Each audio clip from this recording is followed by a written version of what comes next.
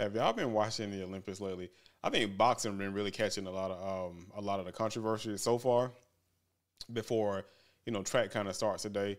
But the first fight that really caught me was between the Palestinian and the Swedish fighter when the Palestinian was getting frustrated, so he flipped he flipped the guy on his back.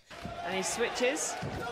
I was like, I know, I mean, I can understand that frustration because I used to box too. But yeah, I can understand that frustration. But he flipped a boy on his back, so he lost it anyway. He was losing from points.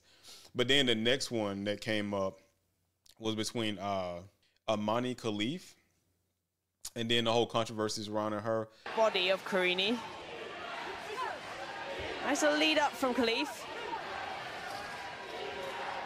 As Karini abandoned the bout. So first of all, what's been making me mad is because you had Oscar De La Hoya coming out talking about it shouldn't be allowed. What in the fuck is going on in Paris this year, where two biological men are competing against biological women in the sport of boxing?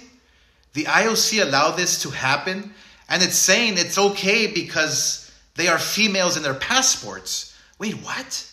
Are you kidding me? And I'm like, why are you even getting in on this without actually having done any research? Because technically speaking, the woman is a woman. I mean, she's a woman, hands down. Now, she was born with an XY chromosome, which gives her a little bit more testosterone, but it's a bloodline trait, Keke Genkai. So it ain't our fault that she was born with this this boost to her strength.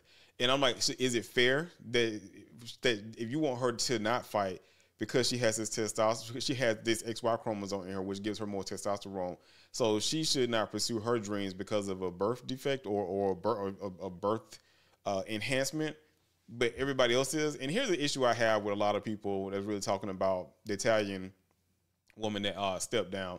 I'm like, in my gym, like when we fought, we had a lot of women fighters in there. We had women fighters in there too.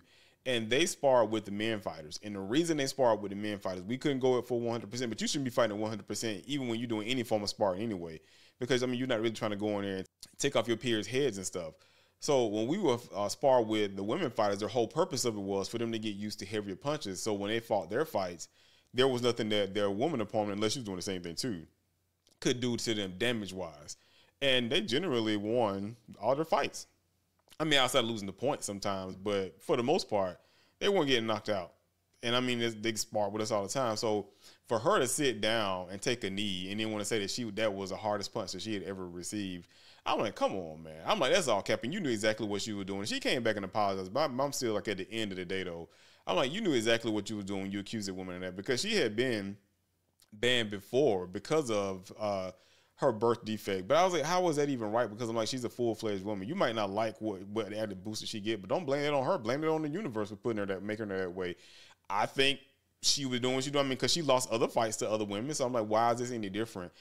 Like, she came in and she won this fight fair and square. So y'all ain't got to like it, but y'all can kick rocks to the whole opinion that's talking about she's a trans. She ain't no trans. I mean, she's a full-fledged woman. I mean, you can look at her baby picture. She was born a woman. She is a woman. And if you don't, I mean, first of all, she should have stepped out. She should have fought it out. I mean, she should have just fought it out. I mean, because even in martial arts, if you can't beat somebody from strength, you can use technique. So I'm like, she kept dropping her guard. So if you got a problem with something, you need to fight better and keep your guard up. I mean, that's fighting 101. You don't ever drop your guard like that. And she kept dropping her guard. So she caught that right hand.